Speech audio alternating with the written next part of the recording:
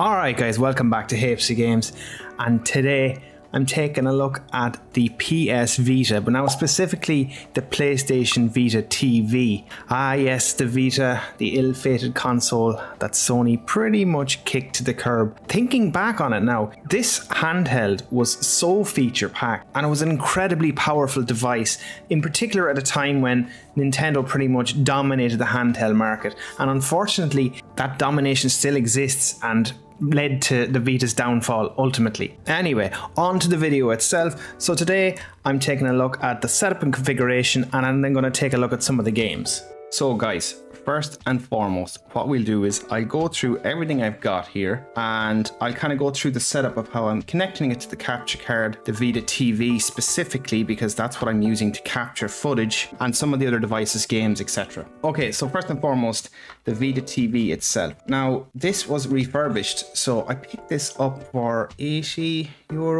Interesting enough, this charger here, it's a 5-volt AC connection, and this will actually work with a PSP, just a point to note. So that's to give power to the device itself. Have a look at the side of the Vita TV itself. I'll just show you the connection points. So that's where the 5-volt connection goes in.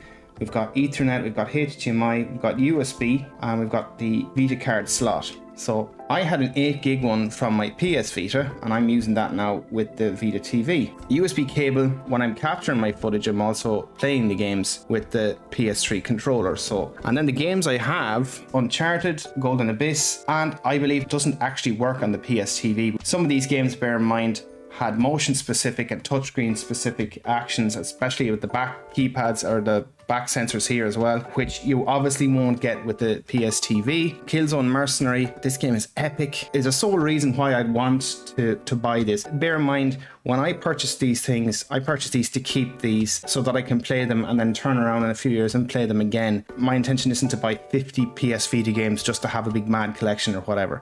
I just intend on buying the best games and having them.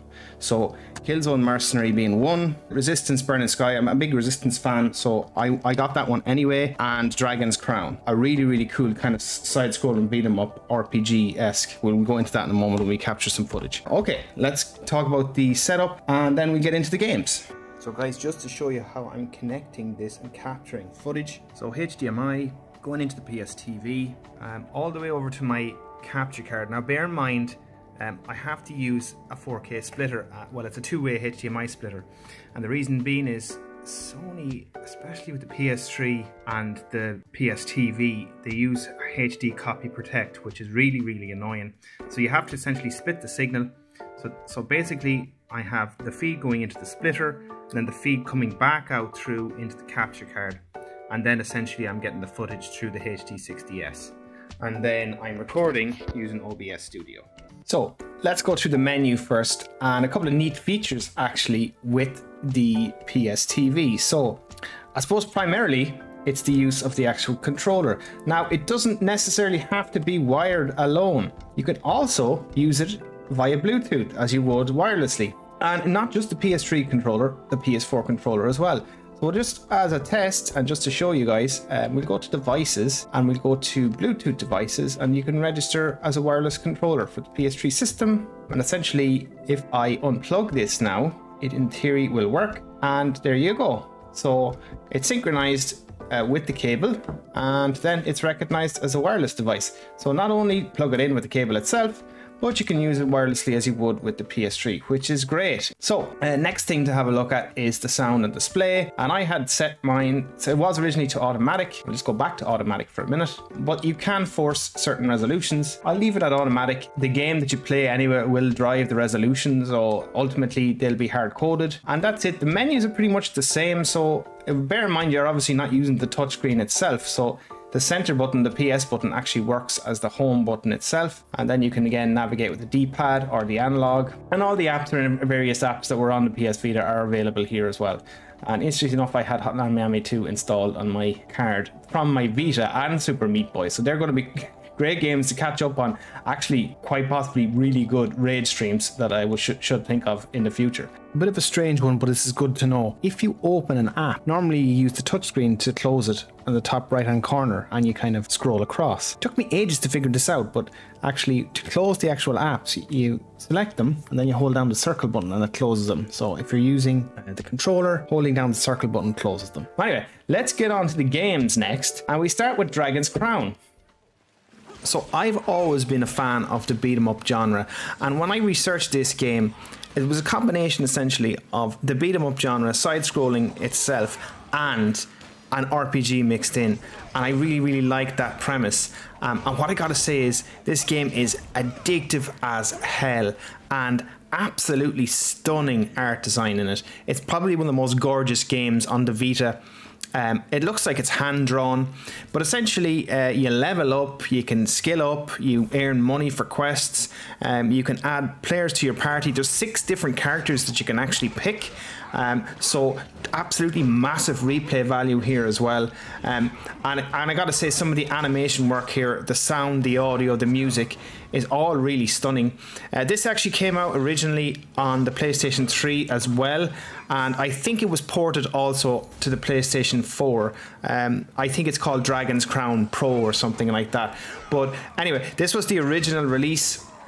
I think it actually came out in Japan first, and then it was a specific version created for European and US markets. But anyway, really great game. And to be honest with you, I'm not a massive RPG fan. I've liked my Final Fantasies and whatever else, but this one really appeals to me because it gives me that feel of, you know, that beat 'em up genre that I really like, and at the same time blends it perfectly with that RPG type game as well. And next up, guys, is Killzone Mercenary, and I nearly go to say this is probably the primary reason I wanted the PlayStation TV. And I tell you what, Killzone, I'm a massive Killzone fan anyway. I've always loved the first 3 games. Well, maybe Killzone 1 was okay. I liked 2 and I absolutely adore 3. But you will be hard pressed to find that this is actually recorded on the Vita through the TV. There's so much power behind the bonnet of the PlayStation Vita.